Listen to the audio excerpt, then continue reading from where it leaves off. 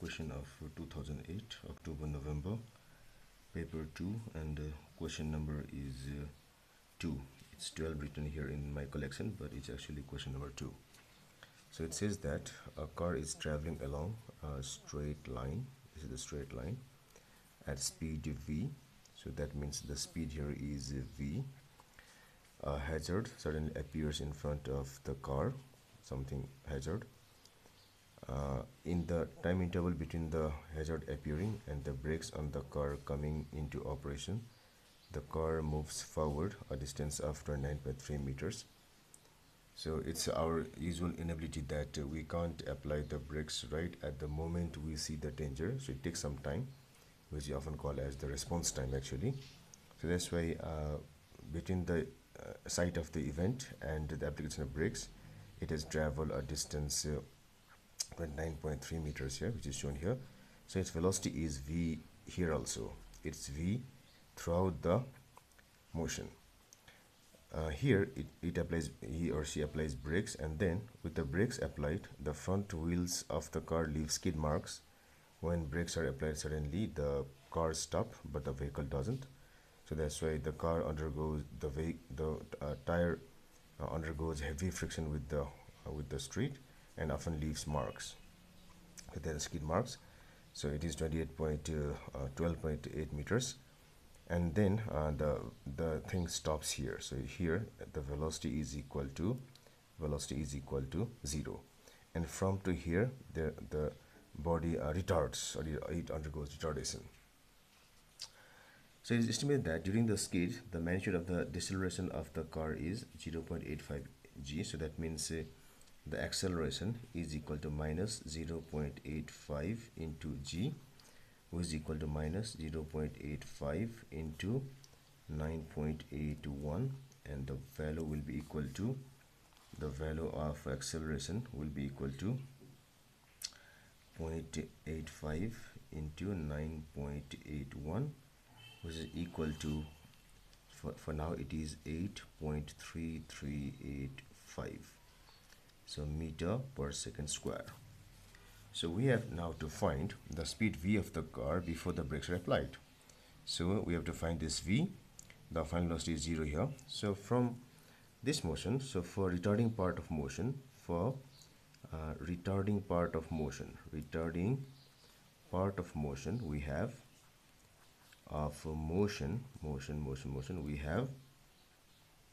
we have 0 square minus v square is equal to 2 into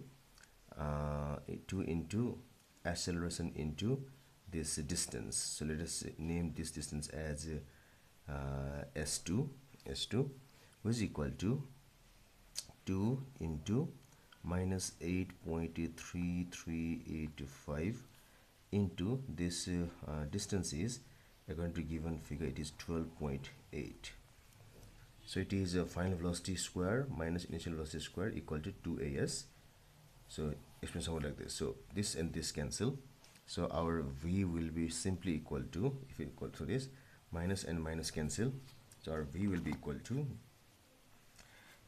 2 into 8.3385 into 12.8 equal to, and now we have to go through its square root, so which will be equal to, I do it this way, power 0.5. So its value is equal to 14.61 meter per second. So I can write it as 14.6 meter per second in 3SF. So the velocity is, this velocity is, so v equal to 14.6 meter per second, and here also it is 14.6 meter per second, since the velocity is uniform here. Now we have to find the time interval between the hazard appearing and the brakes being applied. So we have to find the time from here to here. So since there is uniform motion from here to here, so for uniform motion, we should have the distance, which is 29.3 meters, should be equal to the uniform velocity 14.61. Let me use the full value. It's okay because there is 0 after that. 0.161 into this time, so let's name it as t1. So this t1 will be so this gives me t1 is equal to 29.3 equal to shift this, so it is 2.000054 seconds. So I can simply write it as 2.001 second. So this is the time. Now the next question that it asks is the next page. So it asks us that the legal speed limit on the road is 60 km/h. So this is V limiting is equal to 60 km/h, and we have to use the previous answers to state about the standard of driving of the car. So what do we have now is let's convert this into meter per second. It is 60 into 1000 by 3600. So this will give us 60,000 divided 3600.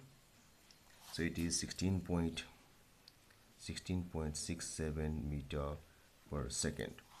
So let us once again go back. So we have the velocity is equal to 14.6 meter per second. So let's write it here.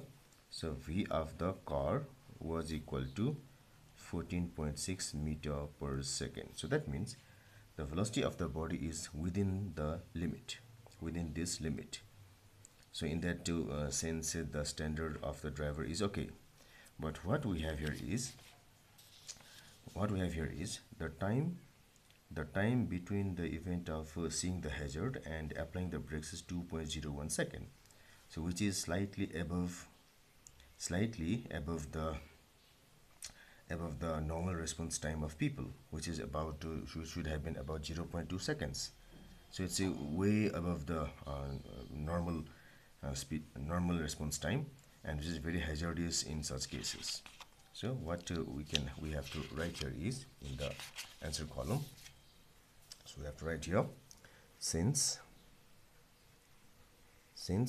the velocity is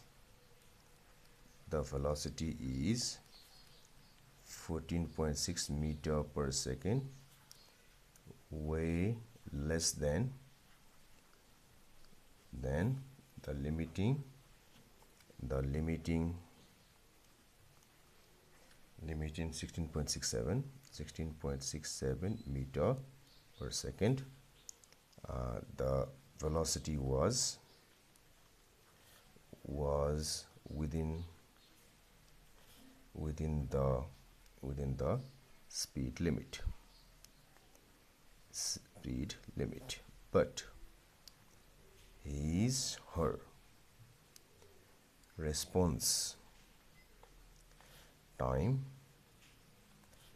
of 2.001 seconds is way more than the normal 0.2 seconds. So that can definitely cause accidents due to such delay.